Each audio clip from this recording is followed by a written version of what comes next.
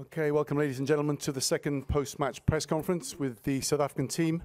On my right I have head coach Jacques Nienaber and captain Siya Kolisi. Hands up in the air, nice and quick if you can. First question, please. Okay, gentleman over here. Hi, Jack. Your hand up. Yeah, you can see it. that's me. Hi, Jack. Congratulations for the win. Simon Walser, Midi Olympic. Once again, the bomb squad worked really well, and some players appear to have been better performers than the starters.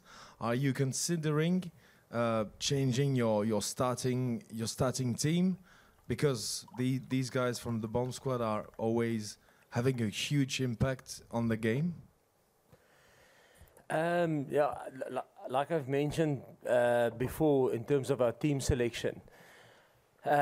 Sometimes when we select a team and it's a 7-1, there's a big thing about the bench, or 5-3. It might be a 8-0 next week, or 4-4, or 6-2. But the main thing, it's a squad of 23 players, and everybody's got a role and a responsibility. So the fact that the bomb squad or the guys off the bench come onto the field is because the guys who started laid the foundation, you know. So. I think that's that sometimes people miss. They see the performance of the guys coming on, but you don't know how much the starters took out of the team that they play against. So, no, it is 100% something that we discuss with the players, and they understand how it works. It's not, we don't have an A and a B side, or it's not, the bench is not sometimes we will start with a guy like Ox, and then Kitsi is on the bench. So we don't operate like that. Gentleman on the right, the back. Hi, Jacques. Just a question. 1 point victory against France, 1 point victory against England today. Was there a moment during the match that you were perceiving maybe this match slipping away, or there was always confidence and trust in what the guys were doing on the pitch? Thank you. Yeah, I think, yes, I must start with probably paying a lot of credit to England. I thought they were outstanding on the night. They had a very good tactical plan, and they really put us under a lot of pressure. And it's something that we will have to go and have a look at, and we will have to improve in terms of that. For if New Zealand decides to maybe use the same tactic. But it took us some time to get to grip with it, and but yes, I think that's probably the strength of this team, is that they find a way to even if we don't play well, even if our things aren't going our way, they find a way to get a result, you know. And it took them probably 70 minutes to get into a position to get a foothold in the game. But the one thing they just refused to give up, and they fought to the end. So very, very proud of that. Gentleman on the left, up at the back. Thank you. Anes Takurirenji from Jacaues Sports in Uganda. Captain Siya, from the start of the tournament, there's been messages from the Rugby Africa president to the box. Not sure if you've been receiving them, but he's been showing support that Africa stands with you and wishes you all the best in the tournament. You've now qualified for the final. Have you been feeling the support of South Africa and the rest of the continent through your stay in France? Yes, definitely. We've definitely been feeling the support. We've been seeing the support. On our hotel, we have a video where, you know, where it's one of our sponsors gave us a screen so we can see the support, what's happening back at home. And we know the whole continent is honestly behind us. You know, some of the videos where people just sit and talk about how they feel and what it's doing for them. And I don't think there's any country in the world where people that don't have DSTV will go to a mall and all sit together, and people keep the mall open and they sit there and they watch us play, you know, from people from different walks of life. And I think that is exactly what's fueling the team. And yeah, it's special because we know we're not only representing South Africa, but the whole continent in general. And if we do become successful, the whole of Africa does win. So we do see the support and we do appreciate it. Gentleman on the right, over here. Hi, Jack and Siya. Antoine Talieu from Eurosport. The game was not very nice to see, and South Africa was not as good as 1 week ago. Do you consider this victory as a little miracle? Like, England is a world-class team. England is completely different to what they were a year ago. And they had an amazing game plan today, which we took long to get to adapt to. And these things happen, you know. The thing that I take out of this game is the fact that we're able to dig deep and fight to get that victory. And we're so grateful that we can be in a position to defend the cup again. I know a lot of teams wouldn't be able to get out of that and get a win like that. So doesn't matter how ugly it is or how ugly it is to watch the game. If we get a victory, there's not going to say that it was an ugly victory. It's going to say South Africa won, and that's all we take for next week. That's all we needed. Okay, the gentleman at the back. That's right. Congratulations, Jacques and Siya. Siya, can I just ask you about Jacques ahead of his last week with the Springboks before he moves to Ireland? What has he brought to the party? We saw the emotion that he had at the end of the game. As a coach, what has he brought to you and this group? It's a tough one. You know each other from when he was 19. I was 18 years old. I was contracted with the Cheetahs, and then I got out. I was able to go to Western Province, and that's when I met Jacques. When I go to the institute, when I was 18 years old, turning 19, and him and Coach Rassi used to come to the institute. The institute is like. It's an academy, the Western Province Academy. That's where our foundation is a group. Eben was there, Frans Malebe. There's a lot of other guys who play professional that are there. So when Jacques and them came, it was normally the full contact day. We call it copper stamp. You had to show who you are. And I remember every time they came, it was intense. And I got to know him then already. And then as I went on, he became my senior coach. And one thing that I love about him is he goes far deeper than what's happening on the field. He got to know me, he got to know my family, he got to know my reasons why I do what I do. When he speaks to us as a team, him and Coach Rassi, they don't encourage us about tackle hard and all of that. We all know what that is. He goes on who am I playing for, what's driving us, and he knows my family, he knows my kids, he knows them by name, and he asks me how am I doing as a person, and that is why I can go and give everything for him on the field, because he cares about the person, he cares about Siya, the Siya from the township. He tries and brings him out of me every time I play, and for the teams, and especially in big moments, and he sits and he talks about each and every single player. Our journey, it's so special to be known as a person, not just as an object or just as a rugby player. And that's what he brings to this team. And the fact that he allows families to be around, how much he loves it to see our kids running around. I know some teams are not allowed to have families, but that kind of family environment, that's what he creates for us as this team.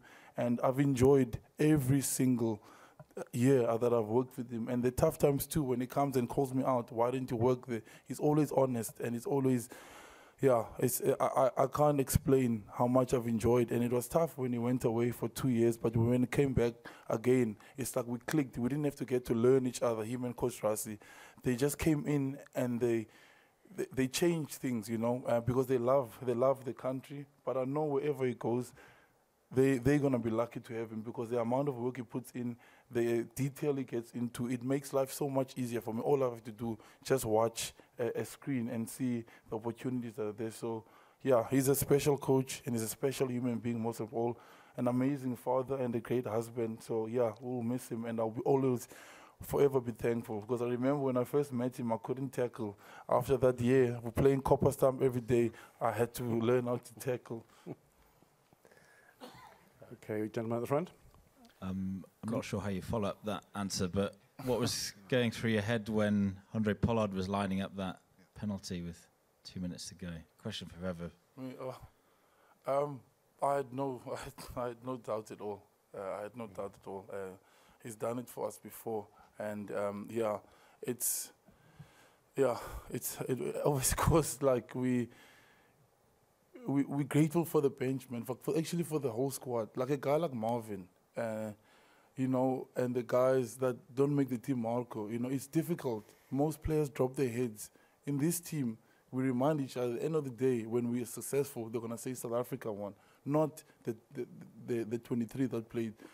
The picture that Marvin shows us each and every single week, you know, Marco, he works on what the other guys are doing. Those things make it all work for us. And the guys that, like we said earlier, that don't start, you know, they know when they come on, the opportunity is there. And we all have different roles in this team, and we respect that. So for us to get that scrum, for Oxy, you know, and Vincent and Bongi, Bongi has been amazing. I told him today, he's just grown since we lost Malcolm. His chest has just gone up and he's taken the position. He's been amazing. So this whole squad in general, the medical team has been amazing. The coaching staff, they prepared already for the next game, you know. And so, yeah, when Paulie took that kick, it was just relief, and also it gave us a lot of courage, because that lets us know that we can do it. We can fight no matter how tough it is. And Jacques, can you just... We move on. Next question, please. Congrats, Siya and Jacques. Siya, just one for you. Just a word on Ox scrumming, and Jacques, what was better for you? Pollard's line kick before RG's try, or his penalty kick? Yeah, Ox and the guys behind him have been special, you know, and we take pride in our scrums. It took a while, and I think the guys that started, we grinded as hard as we could, you know, and that's an important thing. We try and lay the foundation, and sometimes it's difficult. England was never going to lay down and let us go over them. And the guys that came on, they really took it to another level, like they did last week. So yeah, to Oxy, Vinci, and Bongi, who went 80 again, it was really special, and obviously the guys behind him.